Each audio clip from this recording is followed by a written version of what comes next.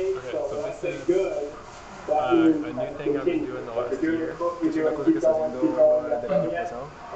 So she knows all these behaviors for a long time, but I've been putting it together in a series, so it's the same behaviors in a row. Que ella conoce todos estos comportamientos desde hace rato, pero lo que está haciendo es ponerlos todos juntos y que empiecen a desarrollarlos en una serie.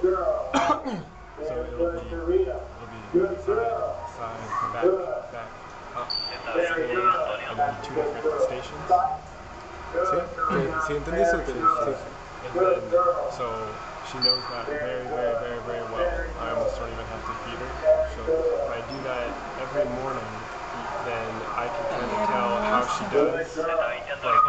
So she does it so well that usually it's 100%. Que ella lo hace tan bien, o sea, que generalmente lo hace todas las mañanas y que ya lo hace tan bien que no puede asegurar que lo hace todas las veces que lo hace. So when she's a little bit off, I can see that, and I can know that for the rest of the day that maybe I need to do more work. Que cuando ella está un poquito como baja de ánimo, él puede darse cuenta con este entrenamiento, entonces tiene que aumentar el entrenamiento durante todo el día. It helps me evaluate the animal every day. Ok, así que preguntarle que, como dice que lo hace todo el tiempo y que él puede asegurar que lo hace todo el tiempo, ¿cómo, o sea, en qué momento, no para él, pero para el cuidador que lo tenga, puede volverse un repertorio conductual? In what time that those type of behavior can start to come something normal as a conduct, as a behavior of the animal when the keeper starts to work in the herd.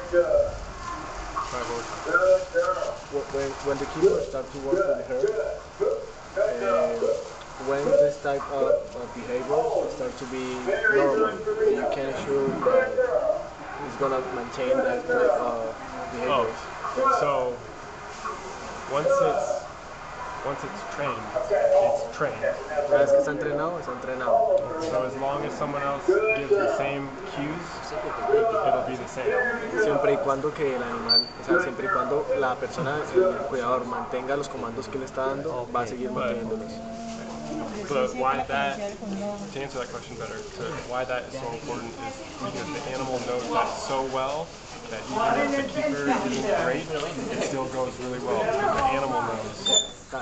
Que lo bueno de esto es que como el animal lo sabe tan bien, o sea, él puede asegurar que así el cuidador no lo haga tan bien, ella lo sabe tan bien que lo va a hacer igual bien. So that's the best way to get new keepers to learn how to train, because the animal will basically do everything right, and then the keeper will learn through doing that.